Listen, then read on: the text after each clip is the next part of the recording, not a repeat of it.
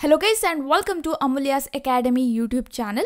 We were discussing about binary search tree, and in the previous tutorial we wrote a method for deletion operation, that is how we can delete the given node from the binary search tree. While performing the deletion operation in binary search tree, we need to be careful about three cases. The case 1 is whether we are deleting the node with 0 child nodes. Case 2 is whether we are deleting a node with 1 child node. Case 3 is whether we are deleting the node with 2 children. We need to write the separate condition for these three cases. And in the previous tutorial we did that. But in any tree, root node is the special node, right? And if I want to delete the root node from the binary search tree, then how to do that? How to write the method for that? Today we'll discuss about that, how to delete the root node from the binary search tree. While deleting the root node also, we need to consider three cases. That is, we need to check whether root node is the leaf node, or we need to check whether root node contains one child node. If it contains only one child node, we need to write the separate condition. And this third case is when root node contains two child nodes. If I want to delete the root node with two child nodes.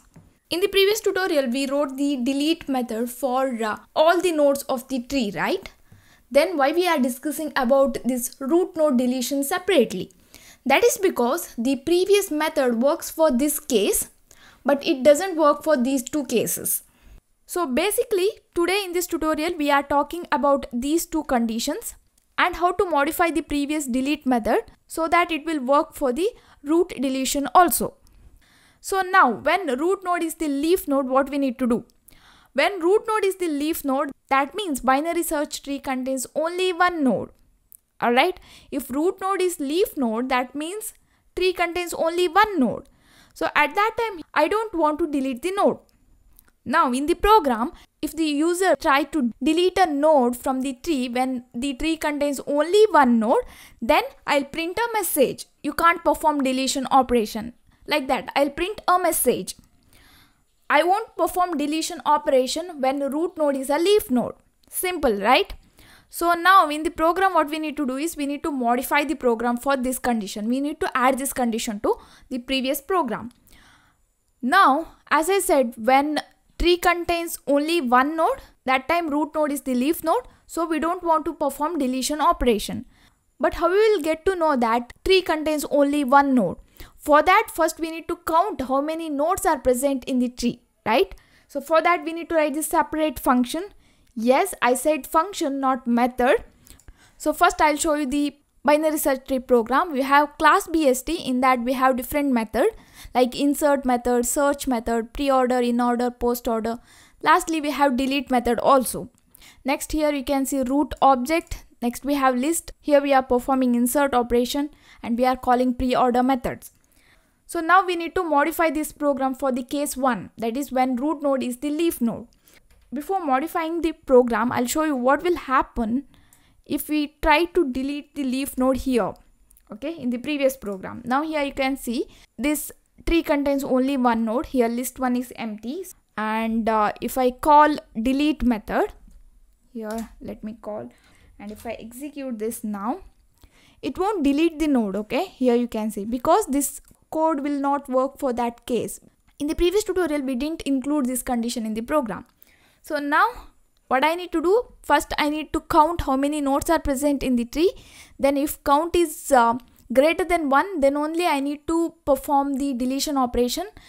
If count is 1, then I'll print a message. So for that, first I need to find out the count of the nodes in the binary search tree. So for that, I'll define a function outside the class, okay.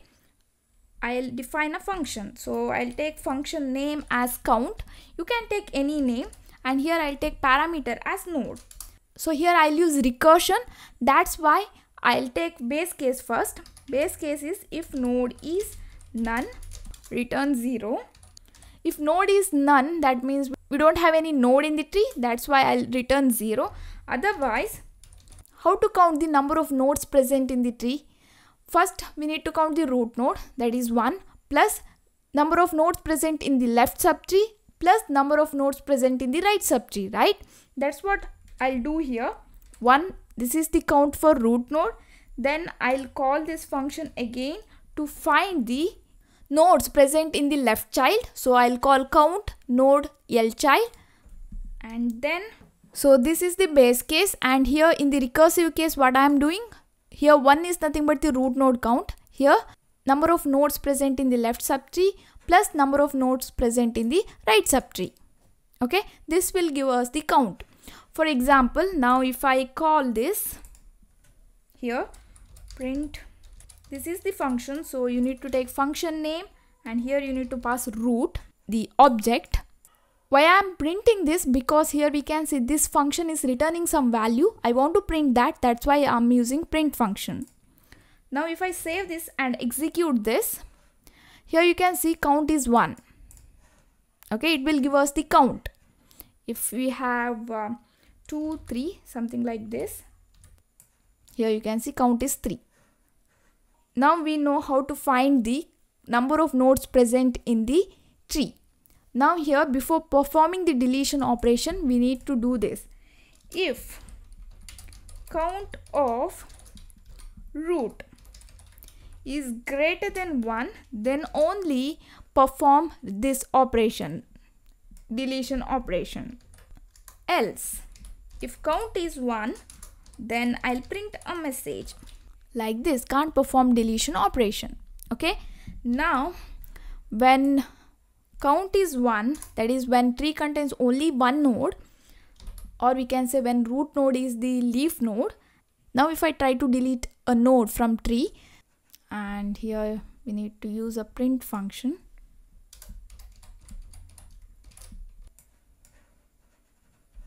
Okay, now I'll delete this. I don't want to print the count. If you want, you can call this function. Okay, so now we are done with the first method.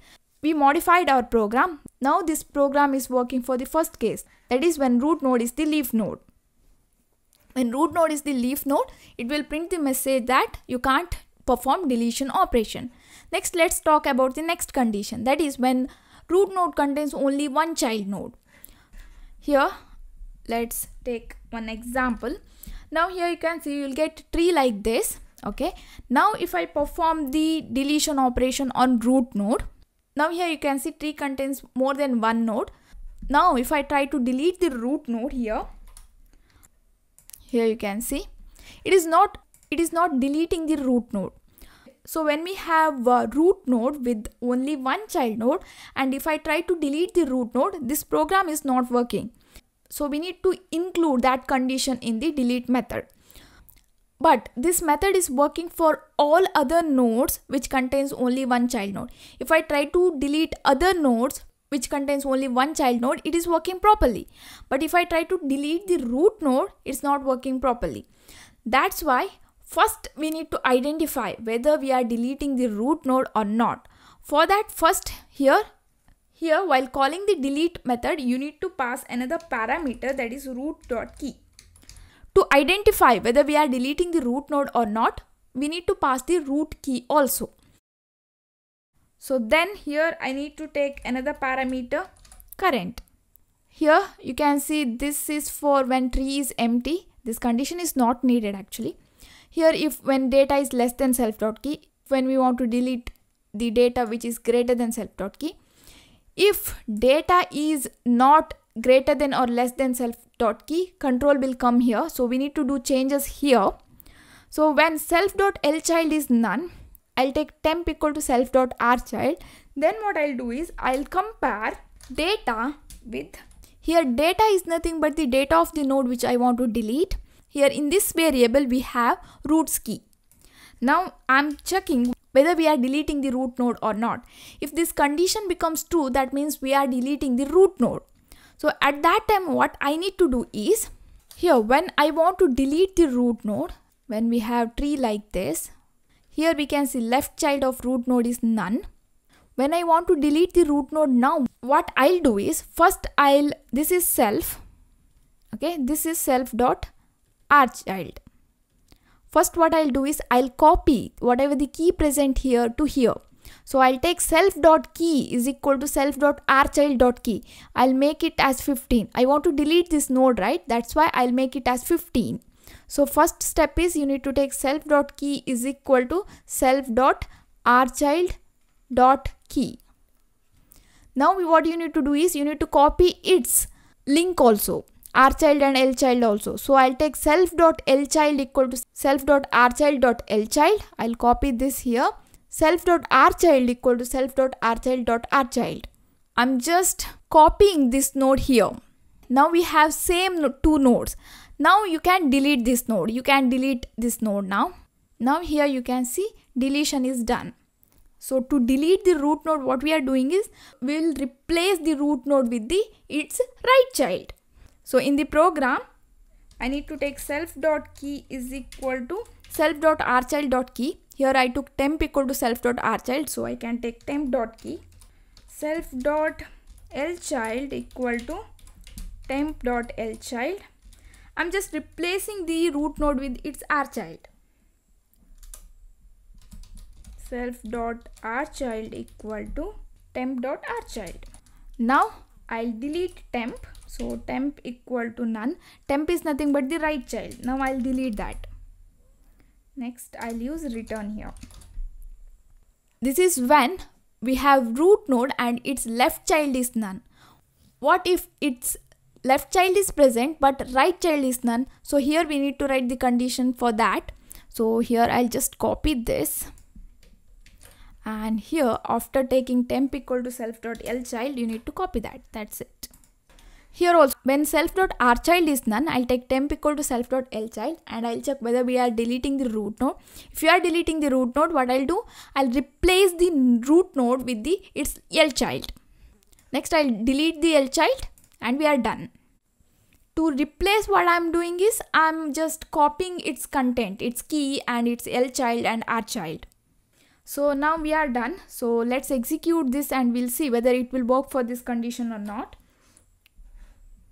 And now here you can see 10 is deleted. Now if I take it as 11 and 12, now tree is like this. Now if I execute this, here you can see it is working. So this is to delete the root node when it contains only one child node. Next, if you want to delete the root node which contains two child node, how to do that? No need to do any changes to this program. This program works fine when you want to delete the root node which contains two child node. Okay, so for example, if I have this and if I execute this now, okay, sorry, I explained you about this current, right? Here you need to include that. Important here, right? Whenever you are calling the delete method, you need to add the second parameter also in the function call. Whenever calling this delete method, you need to include current here. Okay, so here also, just forgot that. So now we are fine. So now if I execute this, here you can see 12 and 1. 10 is deleted and 12 will replace the 10. So here we'll get this. Okay, so this is about the delete method. That is how we can delete the root node in the binary search tree. I know delete method became very lengthy. So now if you have any shorter method or efficient method, then you can share your code with us. So it may help many people. So that's it for now, guys. Thank you for watching. Don't forget to subscribe to my channel. I will meet you next class. Till then, take care.